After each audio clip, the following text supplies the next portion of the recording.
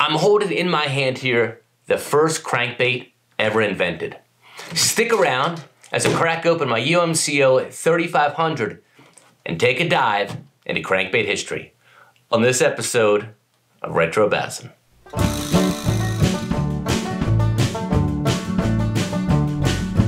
Retro bassin', kicking some ass and wearing rayon jackets.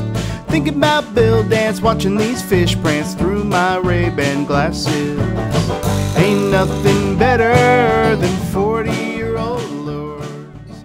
The year was 1915, when three anglers and founders of the Creek Chub Bait Company, Henry Dills, George Scuffless, and Carl Heiserling, set out to design a bait that would run just beneath the surface.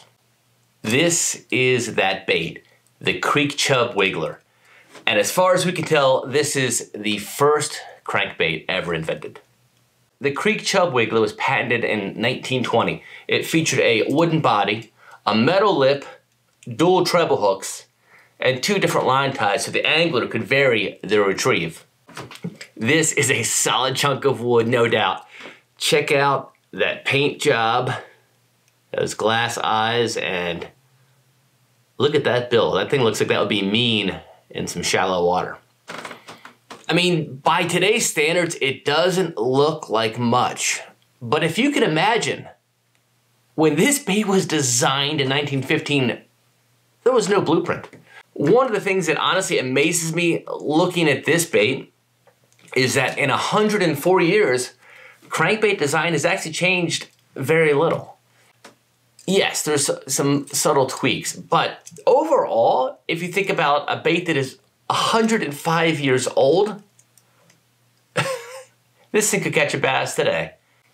Of course, this is not the most famous offering from Creek Chub, and it would soon be outshined thanks to an angler by the name of George Washington Perry and a certain 22-pound, 4-ounce bass. Here is that bait, but we'll save that one for another episode. So welcome to Retro Bassin'. Today I'm going to crack open my UMCO 3500 crankbait tackle box, and we're going to take a little dive into crankbait history.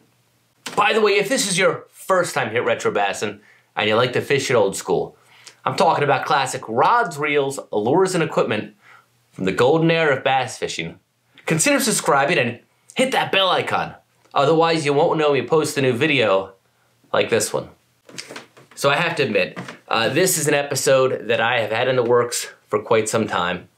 It's an episode that honestly I'm pretty excited about, but I have dreaded starting this.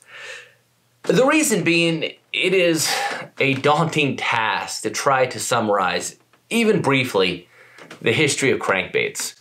I know that there's going to be some major misses in my timeline, and for that reason, it's been a struggle, honestly. I have started this video several times, and I realize a lure or a bait that I left off, and I kind of go back to the drawing board. So this is my history of crankbaits. This is probably not the definitive history of crankbaits. There's definitely gonna be some major things that we left off. The challenge with it is, if you think about it, the first crankbait, the Creek Chub Wiggler, was developed in 1915. Here we are, over 100 years later. Even if that's a crankbait a year, there's still gonna be plenty that we miss. But that is what the Retro Bassin' comment section is for, so please check out the video, but definitely drop a comment down below and let me know some other crankbaits that you think should be included in the crankbait history canon. All right, here we go.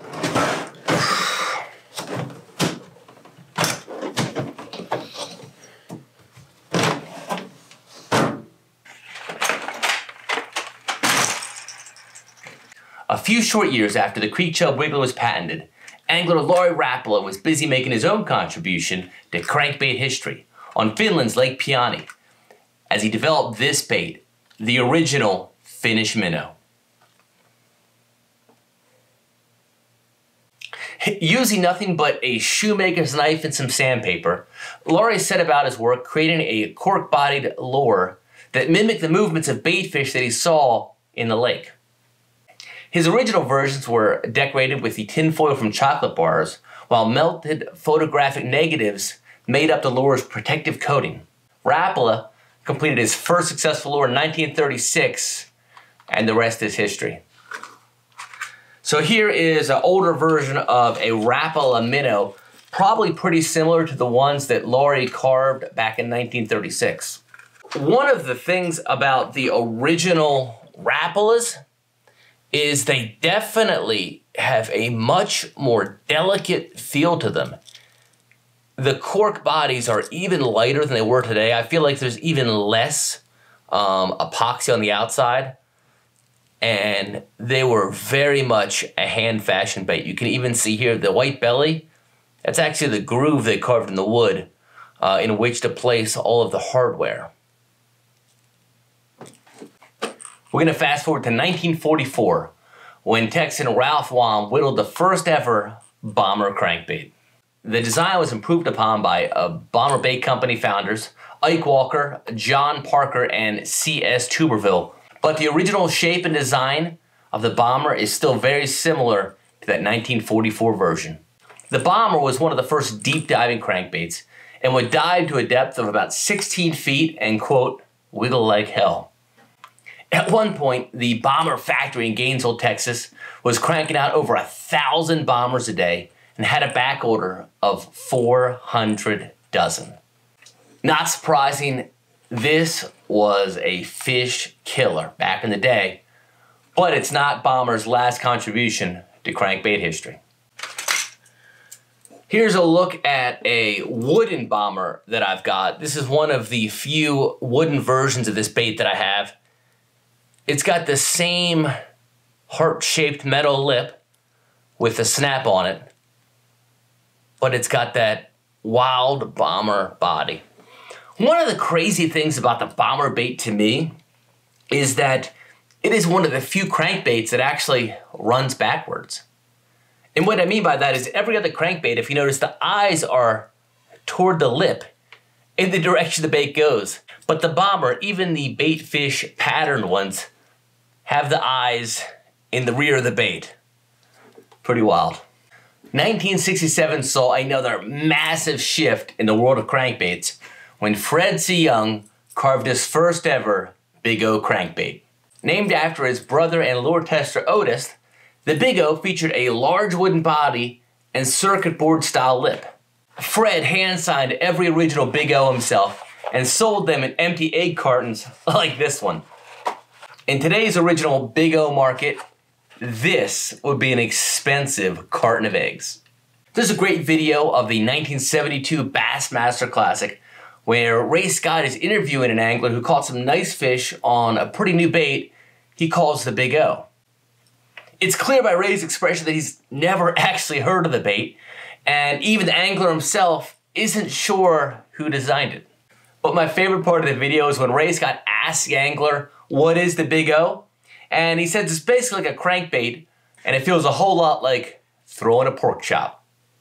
Fred eventually sold his patent to Carl Richard Cotton Cordell, who mass-produced the bait in molded plastic form. But the original Big O, if you can find one, signed by Fred, that's gotta be like one of the most sought-after collectible baits. So sought after that I'm gonna need like 50 more thousand subscribers if I'm ever gonna afford one. Hitting the shelves in the late 1970s with the unique and virtually indestructible molded body-to-bill design was the classic Model A from Bomber. The line went from the half-ounce 2A on up to the 3/4 ounce 8A. But to me, the juice has always been the classic 7A. To me, there's nothing cooler than throwing a classic 7A in Fire Tiger, or as they called it in the 1972 Bass Pro Shops catalog, chartreuse crawfish. Check this thing out. Man, when you think of Bomber, I do like the original Bombers, but there is something that is right up my alley about a 7A. Oh. And the only thing that could make that bait cooler was when one of my childhood heroes, Larry Nixon, put his signature on the Excalibur version of the 7A.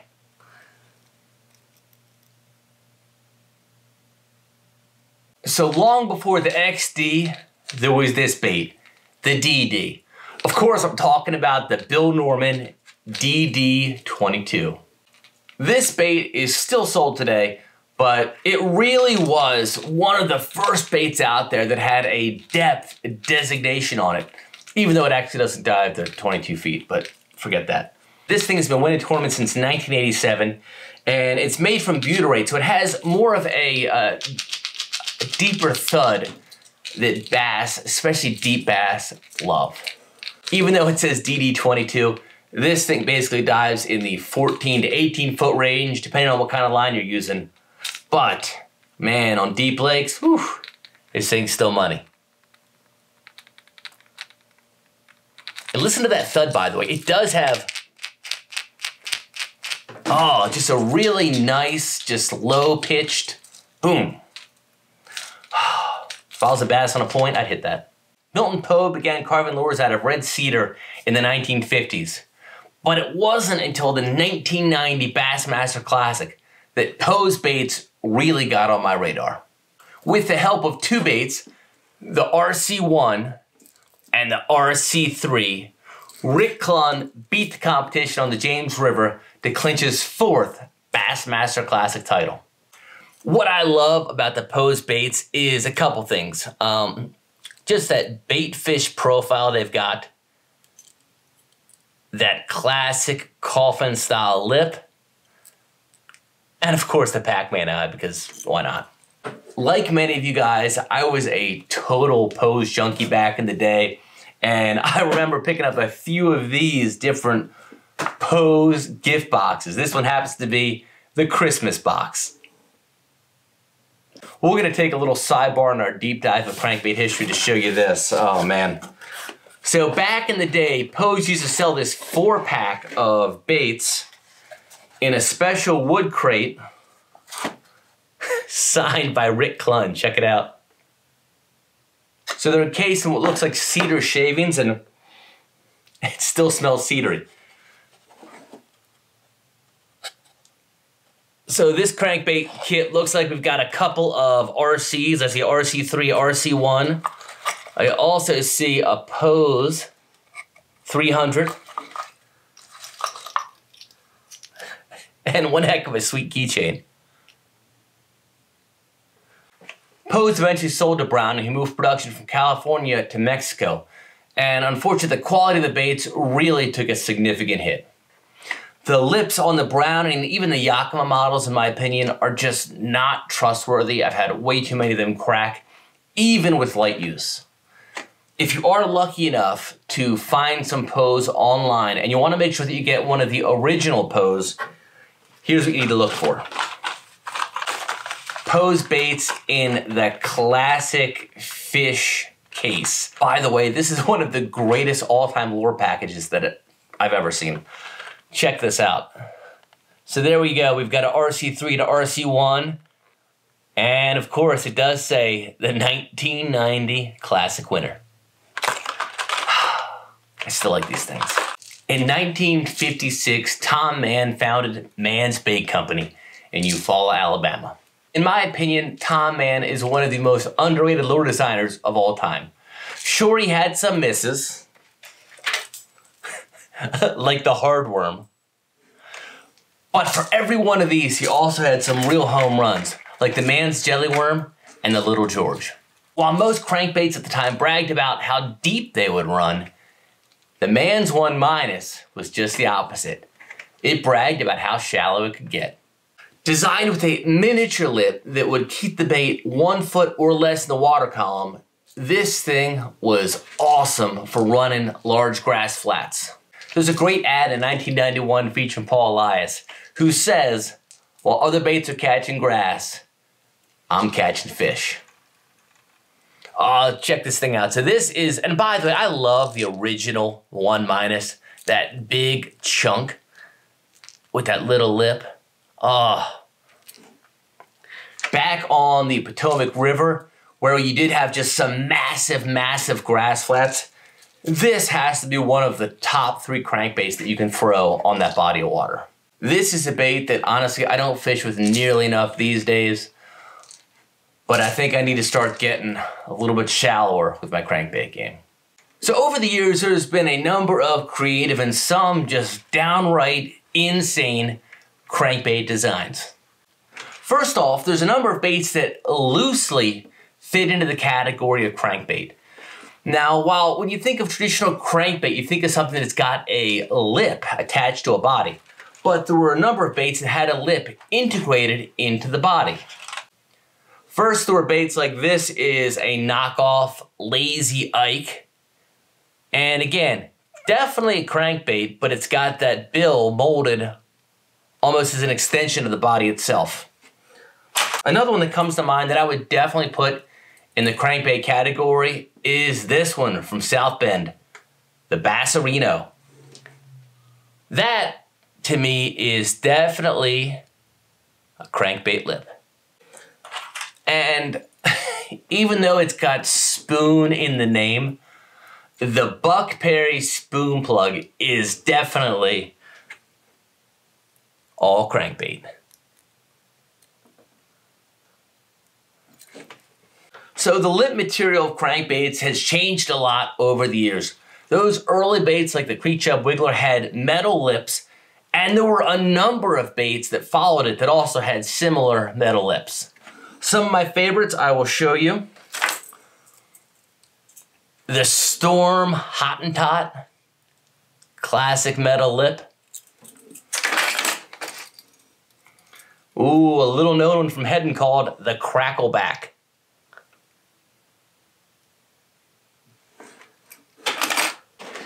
And of course, no discussion of metal-lipped crankbaits would be complete without this one. The original Mud Bug from Fred Arbogast.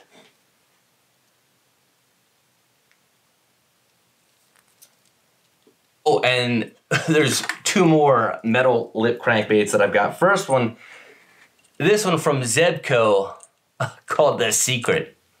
Look how big that lip is. And the Big Dig from Burke, which has a really weird flexible body. Over the past 105 years, there have been some wild body designs for crankbaits. One of the craziest I could think of, where is it? Ah, the Fat Cat from Bagley's. Look at that crazy body. This thing has quite a unique roll to it, I'll say. Got that in a couple different pretty sweet colors. Ah, there it is in a Fire Tiger. I think I've got a small Fat Cat around here as well. Yeah.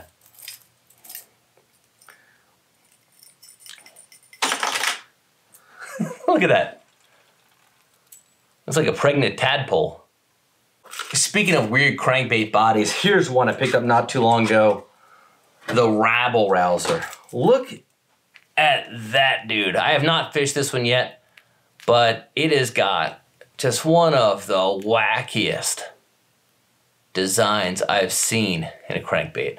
Some crankbaits even border on being a little gimmicky, and one of the ones I think of in this category comes from Rebel, came out in the 1980s, called the Black Star. This thing looks like something out of Tron, to be honest with you.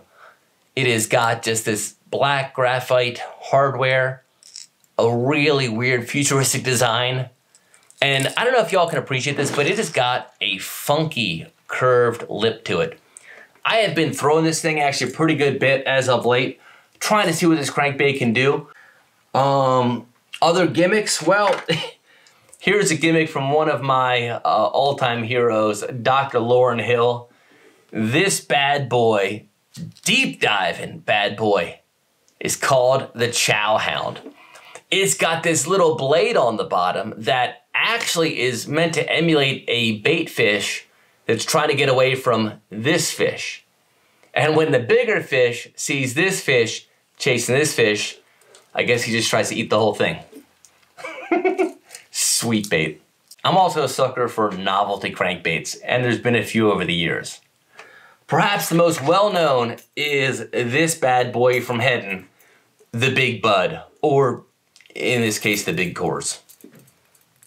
I've never actually caught a fish on the Big Bud, but truth be told, I have not fished it more than a few casts.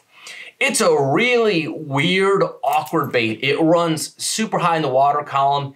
It's got this weird wobble to it, and of course this spinner with no swivel. I probably need to put a little bit more time in because honestly, I would love to catch one on this bait. Another crazy one from Hedden that I have not yet fished with is this, the Hedden Hightail. Check that thing out. That almost looks like it would run sort of like a Mann's 1-, but it also looks like a mini whale, so I don't know. And 'tis the season, we can't forget about this bait from Cotton Cordell, the Prez.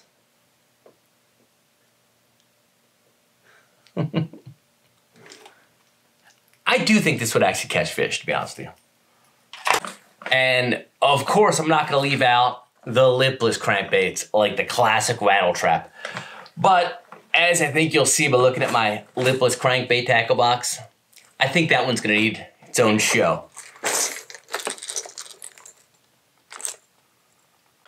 Well, that about wraps up our deep dive into crankbait history. No doubt I left off some major crankbaits, so please drop a comment down below. Let me know what crankbaits you think should have been included in this video. Till next time, keep those crankbaits a-diving, and definitely fish it old school. Boat making beer cans float, doing some trespassing, fishing it old school. This old stuff rules. Welcome to Retro Bassin'.